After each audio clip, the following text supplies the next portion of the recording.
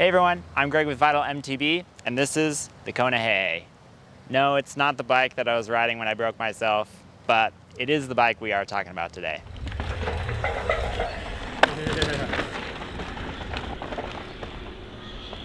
The Kona Hei Hei has evolved over the years from a titanium hardtail to the current model sporting 120 millimeters of travel front and rear.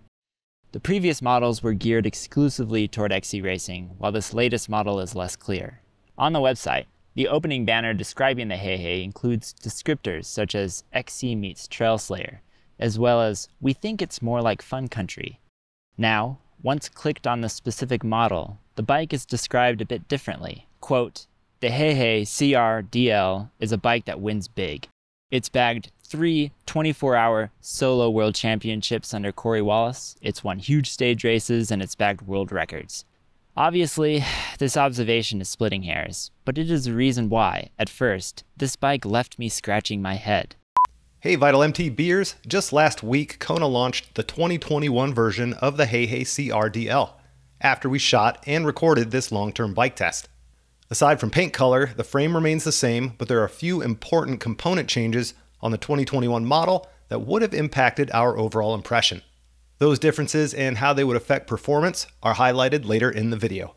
The geometry wasn't quite as slack or trail-like as some of the current downcountry bikes. It also had an interesting spec of descent-oriented components, such as the pike, G2 brakes, and 175mm dropper.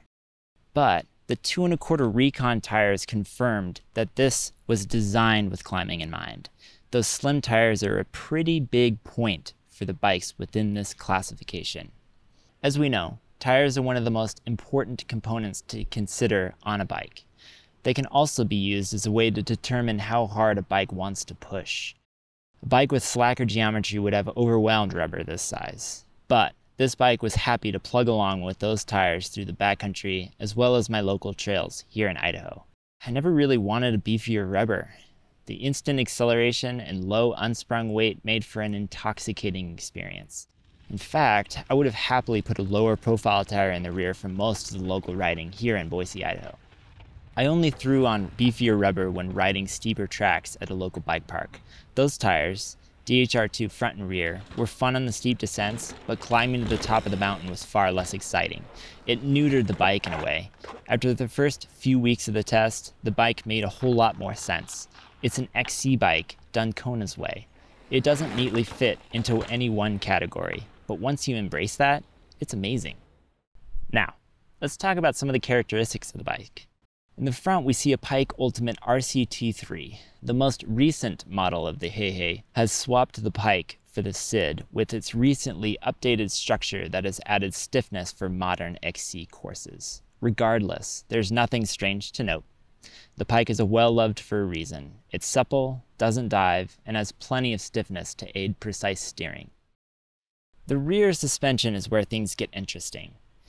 Our suspension analysis illuminated some interesting characteristics. First, the suspension is very progressive for a bike of this category.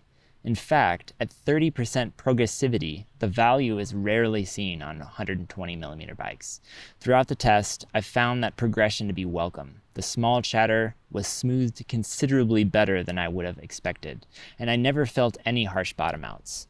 The feeling was stable and predictable for the vast majority of conditions that I put it through. The anti-rise is close to 100% at sag, so the geometry is unaffected while braking. More specifically, the rear end neither lifts nor compresses under braking. The controlled nature of the suspension, along with the ample braking power, I'll get to that later, led to a huge boost in precision and confidence. Confidence was had as long as it was within the bike's boundaries. There was a distinct line where I knew the bike would not tread if I pushed too hard. I also never felt like it had more than 120mm out back. Interestingly, the frame has 185 by 45mm shock, which would suggest that it actually has 115 mils of travel. I would assume that Kona believes the flex in the rear end makes up the additional travel. Either way, I felt like I had plenty of suspension in relation to the front end. Also, despite smoothing the trail admirably, the response was not obviously plush. It absorbed a considerable amount of trail chatter, but the most exciting aspect was the responsiveness. The Hei Hei doesn't get hung up on successive hits like I would have expected. It seemingly propelled itself through washboard, and when given the opportunity, it would react quickly and jump over anything in the way. That quick, responsive nature was further aided by the low, unsprung weight provided by the low-profile tires. It was a great combination, and on mellow trails, incredibly fast. The trail feel was exactly what I would have wanted in a bike like this. Any boundary felt on the descents was thrown out the window when it came to a climb. The bike is an absolute savage. At first, I wasn't sure about its climbing chops. I would have preferred a bike that was a couple pounds lighter, especially at my weight. But at 100% anti-squat and the aggressive seating position, I never felt like I was being robbed of energy. I didn't have any interest or need in flipping the climb switch, though the climb switch's front and rear would be welcome during the race. The flex stays are a highlight of the frame's design. They offer reduced complexity as well as a lower weight, but this frame's stance was fairly wide. The stance was wide enough that I had a noticeable amount of heel rub on both chainstay and seat stay. I would highly recommend taking a spin on this bike prior to purchasing to make sure that it isn't going to be a significant issue. Personally, I noticed it a few times, but not enough to be particularly bothersome. The bike clawed its way up steep moto trails without any issue. Its responsive nature and excellent traction on the descents was a transferable and massively desirable trait for technical climbs. I could easily pick lines and just power up without much thought. It was intuitive and made climbing both fun and fast. The bike was efficient enough that I was happy to ride for hours. Fortunately, there were plenty of mounts on the frame for water bottles, as well as my strap for tools. There's actually so much room in the front triangle that it would work exceptionally well for a bike packing rig. The reliable components made that thought even more appealing. The G2 brakes were at first an odd choice for an XC bike, but one that made a great deal of sense after some thought. The incredible power and modulation that the G2 brakes offered allowed the Hei Hei to perform well in a massive range of terrain. I cannot tell you just how much I appreciated the ability to pick and choose when to brake, as opposed to just laying down a death grip and hoping to slow down. That brief, specific braking also freed up the suspension to work effectively and gave the tires the opportunity to grip through tricky sections of trail. The brakes were satisfyingly powerful without excessive weight. The addition of these brakes ended up being a no-brainer in my mind, a true standout. Second is the dropper post. A reverb with 175 millimeters of drop was a welcome addition to the bike.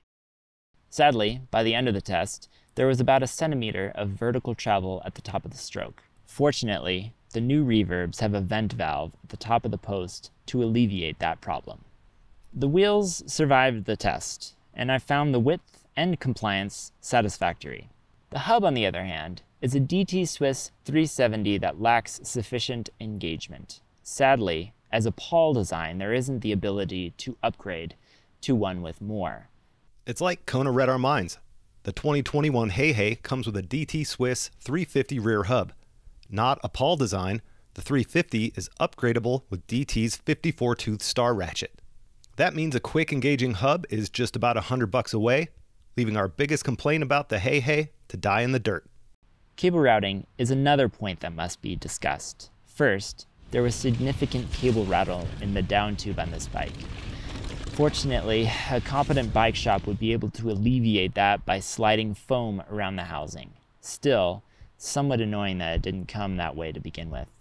Second was the routing itself. I did not notice any ghost shifts throughout the test, but there does seem to be fairly sharp angles as the housing has to S its way from the BB to the seat stay. The rubber grommet on the seat stay insertion point failed to stay in place. The odd routing, as well as the fact that the BB is also press fit, could potentially result in a trickier installation of housing down the road. So that about sums up my experiences and thoughts on the bike, which leads me to the question of who should consider this bike. Anyone interested in covering ground quickly without having to sacrifice a great deal on the descents would be stoked.